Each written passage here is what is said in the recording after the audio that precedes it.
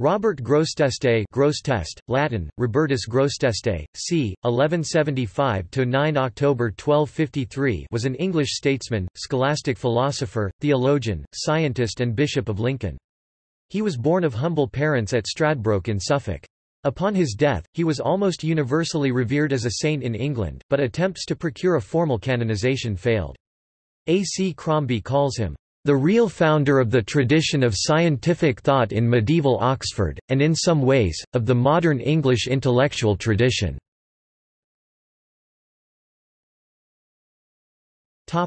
Scholarly career.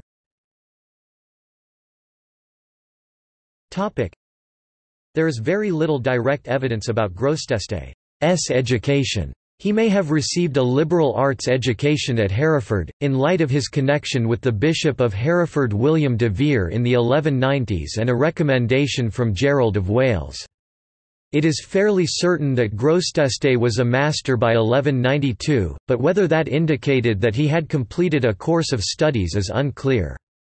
Grosseteste acquired a position in the bishop's household, but at the death of this patron he disappears from the historical record for several years. He appears again in the early 13th century as a judge delegate in Hereford, but there are no surviving details of where he resided or whether he had continued to study. By 1225, he had gained the benefice of Abbotsleigh in the Diocese of Lincoln, by which time he was a deacon. On that period in his life, scholarship is divided. Some historians argue that he began his teaching career in theology at Oxford in this year, whereas others have more recently argued that he used the income of his ecclesiastical post to support studies in theology at the University of Paris. However, there is clear evidence that by 1229 he was teaching at Oxford, but on the periphery as the lector in theology to the Franciscans, who had established a convent in Oxford about 1224. He remained in this post until March 1235. Grosseteste may also have been appointed Chancellor of the University of Oxford. However, the evidence for this comes from a late 13th-century anecdote whose main claim is that Grosseteste was in fact entitled the Master of Students Magister Scholarium. At the same time he began lecturing in theology at Oxford. Hugh of Wells, Bishop of Lincoln, appointed him as Archdeacon of Leicester, and he also gained a prebend that made him a canon in Lincoln Cathedral. However, after a severe illness in 1232, he resigned all his benefices Abbotsleigh and Leicester, but retained his prebend. His reasons were due to changing attitudes about the plurality of benefices, holding more than one ecclesiastical position simultaneously, and after seeking advice from the papal court, he tendered his resignations. The angry response of his friends and colleagues to his resignations took him by surprise, and he complained to his sister and to his closest friend, the Franciscan Adam Marsh, that his intentions had been completely misunderstood. As a master of the sacred page manuscripts of theology in Latin, Grosseteste trained the Franciscans in the standard curriculum of university theology. The Franciscan Roger Bacon was his most famous disciple, and acquired an interest in the scientific method from him. Grosseteste lectured on the Psalter, the Pauline epistles, Genesis, at least the creation account, and possibly on Isaiah, Daniel and Sirach. He also led disputations on such subjects as the theological nature of truth and the efficacy of the Mosaic law. Grosseteste also preached at the university and appears to have been called to preach within the diocese as well. He collected some of those sermons, along with some short notes and reflections, not long after he left Oxford. This is now known as his Dicta. His theological writings reveal a continual interest in the natural world as a major resource for theological reflection and an ability to read Greek sources. If he ever learned Hebrew, it would be not until he became Bishop of Lincoln. His theological index Tabula Distinctionum reveals the breadth of his learning and his desire to communicate it in a systematic manner. However, Grosseteste's own style was far more unstructured than many of his scholastic contemporaries, and his writings reverberate with his own personal views and outlooks. Bishop of Lincoln.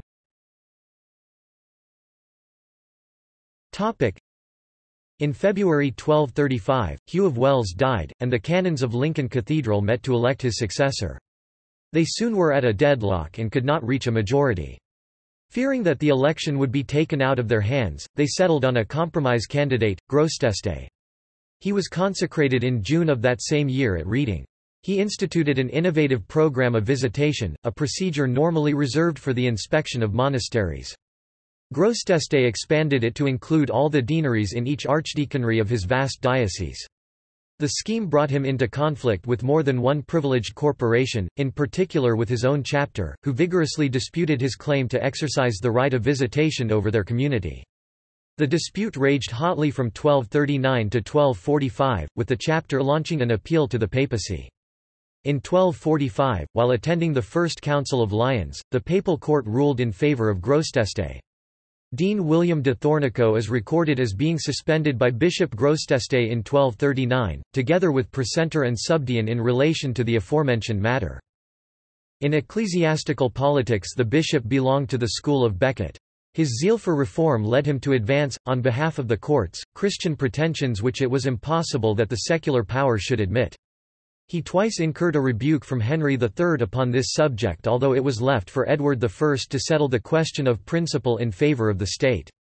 The devotion of Grosseteste to the hierarchical theories of his age is attested by his correspondence with his chapter and the king. Against the former he upheld the prerogative of the bishops, against the latter he asserted that it was impossible for a bishop to disregard the commands of the Holy See.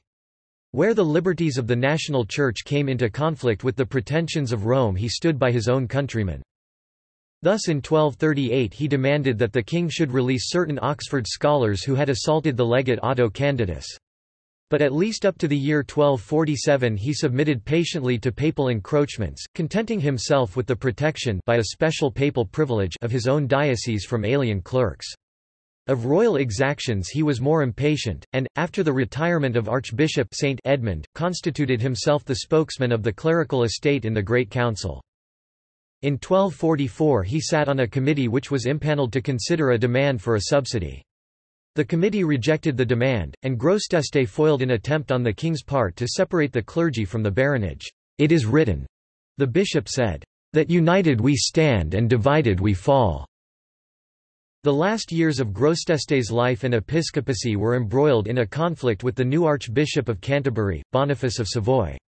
In 1250, he travelled to the papal court, where one of the cardinals read his complaints at an audience with Innocent IV. He claimed not only that Boniface was threatening the health of the Church but also that the Pope was just as guilty for not reining him in, and that was symptomatic of the current malaise of the entire Church.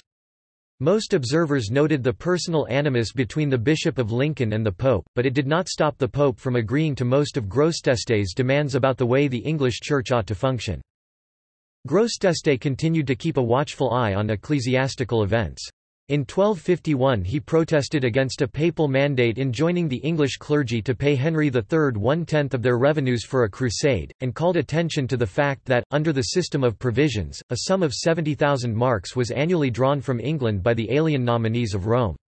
In 1253, upon being commanded to provide in his own diocese for a papal nephew, he wrote a letter of expostulation and refusal, not to the Pope himself but to the commissioner, Master Innocent, through whom he received the mandate.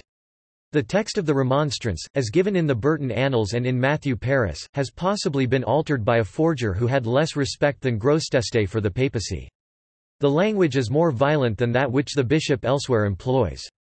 But the general argument, that the papacy may command obedience only so far as its commands are consonant with the teaching of Christ and the Apostles, is only what should be expected from an ecclesiastical reformer of Grosseteste's time.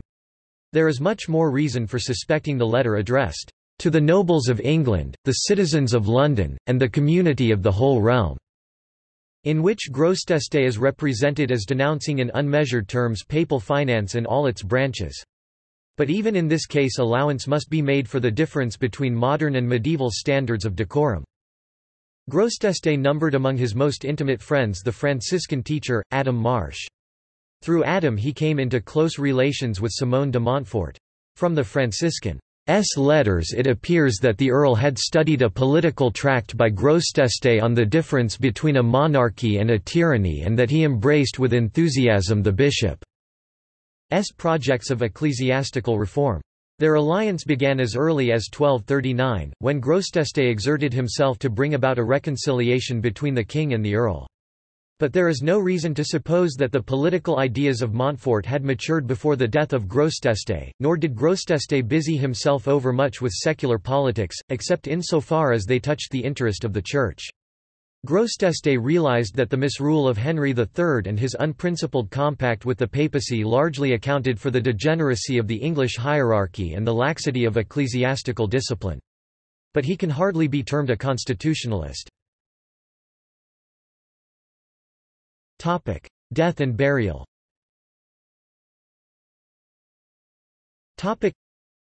Grosseteste died on 9 October 1253. He was aged between 70 and 80. He is buried in a tomb within his memorial chapel within Lincoln Cathedral. Its dedicatory plaque reads as follows: "In this place lies the body of Robert Grosseteste, who was born at Stradbroke in Suffolk, studied in the University of Paris, and in 1224 became Chancellor of Oxford University, where he befriended and taught the newly founded orders of friars. In 1229 he became Archdeacon of Leicester and a canon of this cathedral, reigning as Bishop of Lincoln from 17th June 1235 until his death. He was a man of learning and an inspiration to scholars, a wise administrator while a true shepherd of his flock, ever concerned to lead them to Christ, in whose service he strove to temper justice with mercy, hating the sin while loving the sinner, not sparing the rod though cherishing the weak." He died on 8 October 1253. Reputation and legacy.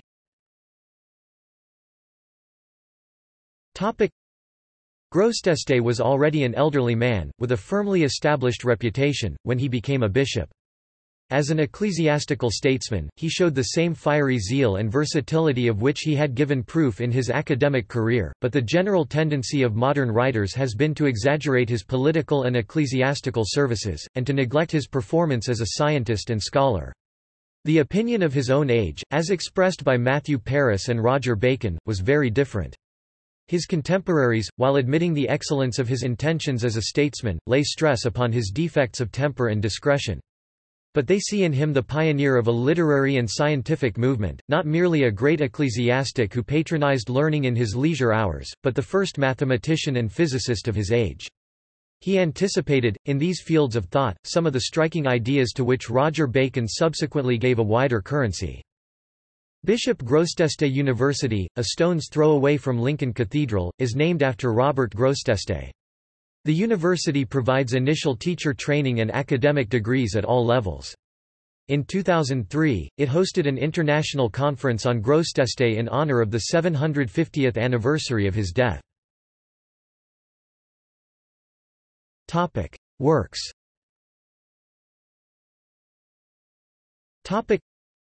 Grosseteste wrote a number of early works in Latin and French while he was a clerk, see biography above, including one called Chasteau d'Amour, an allegorical poem on the creation of the world and Christian redemption, as well as several other poems and texts on household management and courtly etiquette. He also wrote a number of theological works including the influential Hexaemeron in the 1230s. He was also a highly regarded author of manuals on pastoral care and produced treatises that dealt with a variety of penitential contexts, including monasteries, the parish and a bishop's household. However, Grosseteste is best known as an original thinker for his work concerning what would today be called science or the scientific method. From about 1220 to 1235 he wrote a host of scientific treatises including De Sphera, an introductory text on astronomy; De Luz, on the metaphysics of light, which is the most original work of cosmogony in the Latin West; De Accessu et Recessu Maris, on tides and tidal movements, although some scholars dispute his authorship; De Lineis, Angulus et Figuris, mathematical reasoning in the natural sciences; De Iride, on the rainbow. In 1242, having been introduced to the Greek work by John of Basingstoke, Grosseteste had the Testament of the 12 Patriarchs brought from Greece and translated it with help of a clerk of St. Albans. For the strengthening of the Christian faith and the confusion of the Jews who were said to have deliberately hidden the book away, on account of the manifest prophecies of Christ contained therein. He also wrote a number of commentaries on Aristotle, including the first in the West of Posterior Analytics, and one on Aristotle's Physics, which has survived as a loose collection of notes or glosses on the text. Moreover, he did a lot of very interesting work on Pseudo-Dionysius the Areopagite. Celestial hierarchy. He translated both the text and the Scholia from Greek into Latin and wrote a commentary. Topic: Science. Topic: It has been argued that Grosseteste played a key role in the development of the scientific method. Grosseteste did introduce to the Latin West the notion of controlled experiment and related it to demonstrative science, as one among many ways of arriving at such knowledge. Although Grosseteste did not always follow his own advice during his investigations, his work is seen as instrumental in the history of the development of the Western scientific tradition.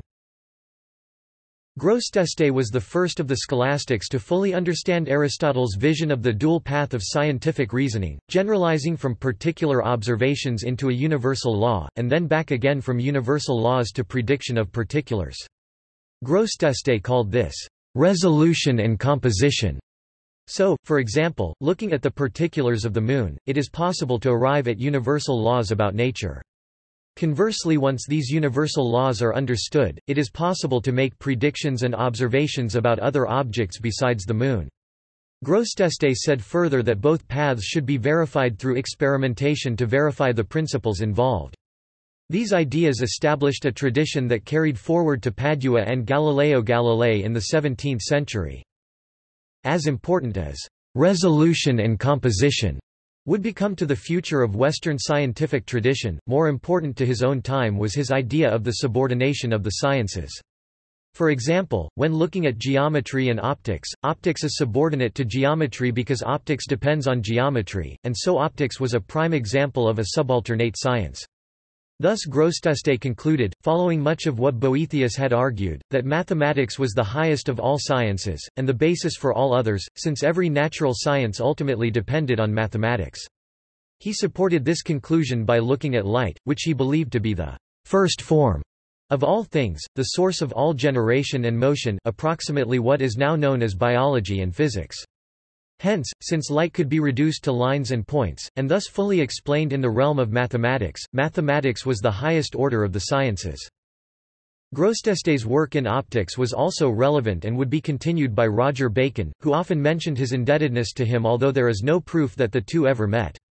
In De Iraide Grosseteste writes, "This part of optics, when well understood, shows us how we may make things a very long distance off appear as if placed very close, and large near things appear very small, and how we may make small things placed at a distance appear any size we want, so that it may be possible for us to read the smallest letters at incredible distances, or to count sand, or seed, or any sort of minute objects." Editions of the original Latin text may be found in Die Philosophischen Werk des Robert Grosseteste, Bischofs von Lincoln, Munster I. W. Aschendorf, 1912, p. 75. Grosseteste is now believed to have had a very modern understanding of color, and supposed errors in his account have been found to be based on corrupt late copies of his essay on the nature of color, written in about 1225 de Luce. In 2014 Grosseteste's 1225 Treatise de Luce on Light was translated from Latin and interpreted by an interdisciplinary project led by Durham University, that included Latinists, philologists, medieval historians, physicists and cosmologists. De Luce explores the nature of matter and the cosmos. 4 centuries before Isaac Newton proposed gravity and 7 centuries before the Big Bang theory, Grosseteste described the birth of the universe in an explosion and the crystallization of matter to form stars and planets in a set of nested spheres around Earth. De Luce is the first attempt to describe the heavens and Earth using a single set of physical laws. The Ordered Universe collaboration of scientists and historians at Durham University studying medieval science regard him as a key figure in showing that pre-Renaissance science was far more advanced than previously thought. Veneration. Upon his death, he was almost universally revered as a saint in England, with miracles reported at his shrine and pilgrims to it granted an indulgence by the Bishop of Lincoln. Attempts by the Lincoln bishops, the University of Oxford, and Edward I to secure a formal canonization, however, failed. In most of the modern Anglican Communion, Grosseteste is considered beatified and commemorated on 9 October. However, the Episcopal Church USA commemorates him with St. Hugh of Lincoln on 17 November.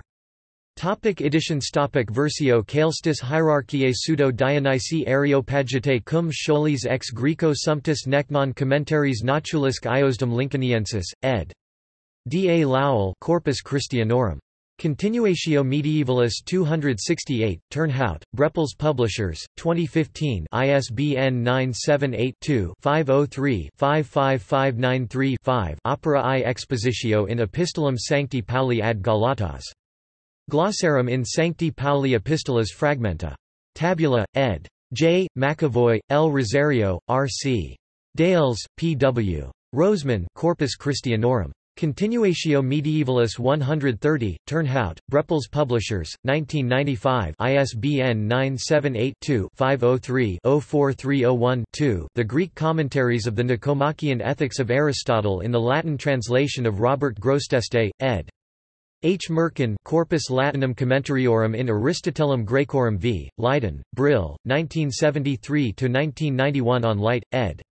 C. Riedel, Milwaukee, Y. 1942. Works in translation. Mystical Theology, The Glosses by Thomas Gallus and the Commentary of Robert Grosseteste on De Mystica Theologia, ed. J. McAvoy, Paris, Peters, 2003. On the 6 Days of Creation, Tr. C. F. J. Martin, Oxford, 1996. See also Brazen Head Greyfriars, Oxford History of Science in the Middle Ages History of the Scientific Method List of Bishops of Lincoln and Precursor Offices List of Roman Catholic Scientist Clerics Oxford Franciscan School Notes References Citations Further reading Bauer L. ed., Die Philosophischen Werk des Robert Grosseteste, Bischofs von Lincoln in Biemkers Beitrag zur Geschichte der Philosophie des Mittelalters Series, Volume 9 Munster I. W. Aschendorf, 1912. Crombie, A. C. Robert Grosseteste and the Origins of Experimental Science. Oxford, Clarendon Press, 1971, OCLC 401196. ISBN 0-19-824189-5 1953. Fried, E. B., Greenway, D. E., Porter, S., Roy, I. 1996. Handbook of British Chronology 3rd Revised ed. Cambridge, Cambridge University Press. ISBN 0-521-56350-X. Ginther, James R. Master of the Sacred Page, A Study of the Theology of Robert Grosseteste ca. 1229 30–1235. Aldershot, Ashgate Publishers, 2004. ISBN 0-7546-1649-5. Goering, J. W. and Mackey, E. A. eds. Editing Robert Grosseteste, Toronto, University of Toronto Press, 2003. ISBN 978-080-208-841-3 Leward, Henry Richards 1890. Grosseteste, Robert. In Stephen, Leslie, Lee, Sydney. Dictionary of National Biography, 23. London, Smith, Elder & Co. McAvoy, James. The Philosophy of Robert Grosseteste. Oxford, Clarendon Press, 1992. ISBN 0-19-824645-5. McAvoy, James. Robert Grosseteste. Oxford, Oxford University Press, 2000. Southern, R. W. Robert Grosseteste, The Growth of an English Mind in Medieval Europe. Oxford, Clarendon Press, 1986. ISBN 0-19-820310-1 Oxford University Press, USA, 2 edition, the 1st of February 1992. PBK. External links. The Electronic Grosseteste International Robert Grosseteste Society Ordered Universe Project. Robert Grosseteste, The Catholic Encyclopedia, Volume 7, New York. Robert Appleton Co., 1910. Robert Grosseteste. In Encyclopædia Britannica Online. Claire Riedel's 1942 translation of On Light Medieval Bishops' Theory resembles modern concept of multiple universes. The 24th of April 2014 by Tom McLeish, Giles Gasper and Hannah Smithson. The Conversation. McLeish, Tom, Gasper, Giles, Smithson, Hannah. The 7th of June 2015. Our latest scientific research partner was a medieval bishop. The Conversation U.S. Retrieved the 14th of June 2015. Brooks, Michael. The 27th of November 2014. The Medieval Bishop Who Helped to Unweave the Rainbow. The Guardian. October. The Anglican Service Book, Rosemont, Good Shepherd Press, reprinted 2007, 1991, p. 24. British History Online. Archdeacons of Leicester accessed on 28 October 2007. British History Online. Bishops of Lincoln accessed on 28 October 2007.